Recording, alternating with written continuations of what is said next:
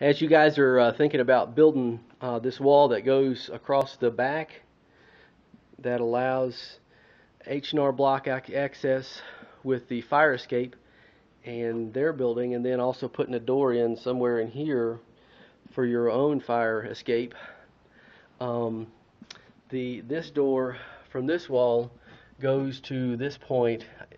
It's about 0.8 feet, and then to this outside metal edge right here from the wall to this point is 4 feet, and so you'd be able to come right off of this wall and go right across. But on this wall, the distance between that wall and this edge right here is 4.1. So you'll want to probably do your measurements starting your wall on this back side at 4.1 and then coming out, I guess, about 5.5 or 6 inches, depending on what kind of framework you're going to use.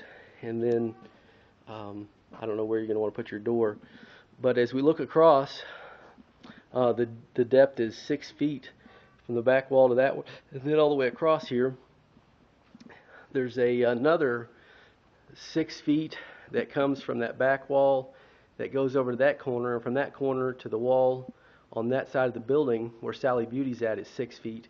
And I'm thinking that that point there is where the restrooms are on the other side, and I'll go verify that. So I guess your restrooms are probably going to have to be somewhere along this back edge over here. This pole that comes down, it looks like you'll be able to remove all of this mirrored area and just leave the pole sticking out if you so desired. I estimate that the pole is somewhere in the 35.1 to about 36.3, somewhere in there, to the front edge of the storefront material. And then from this point over, from the H&R Block wall over to the pole, I'm estimating it probably at about 11.5 feet to probably 12.3 feet. Will give you a good idea where the support beam is. I don't know if it means anything, but there's a whole lot of data cable and Cat 5 cable, it looks like, coming through this storefront pylon and going up through into the plenum. I don't know if you'll be able to use that or not, but a lot of cables already there. And then there's also quite a few cables that are coming through the floor at this point here. You probably rip all that out, but in case you want to use it, there it is.